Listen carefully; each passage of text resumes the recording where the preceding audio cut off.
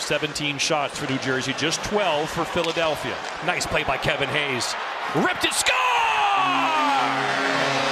Travis Konecny off the bench, into the net, 2-1 Philadelphia.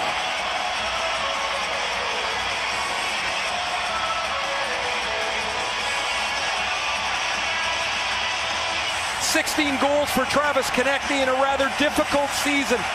This kid should be a 20-plus goal scorer all the time. He's got such a good release. We've seen him nosing around the front of the net.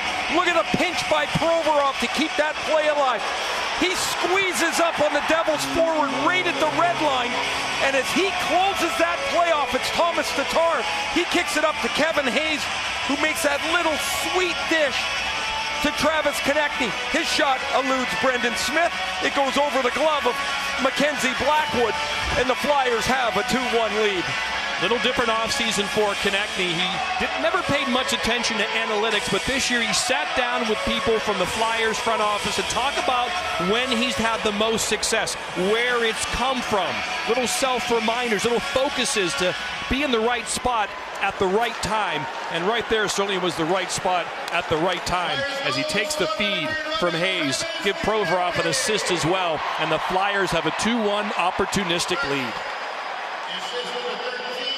See if that jumps some energy into them. Lazinski throws it across. Out there with Van Riemsdyk and Frost. In front, shot, score!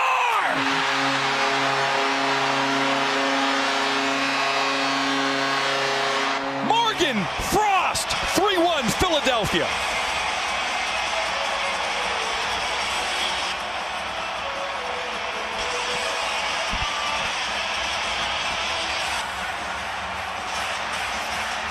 '23-year-old Morgan Frost was a first-rounder in 2017.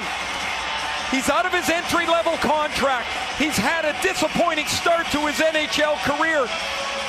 Yet he takes a one-year, $800,000 contract. JVR with the puck goes below the goal line.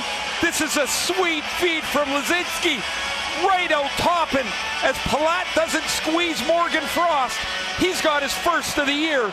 And quickly, 2 goals, and it's 3-1. 2 goals in 23 seconds, and that's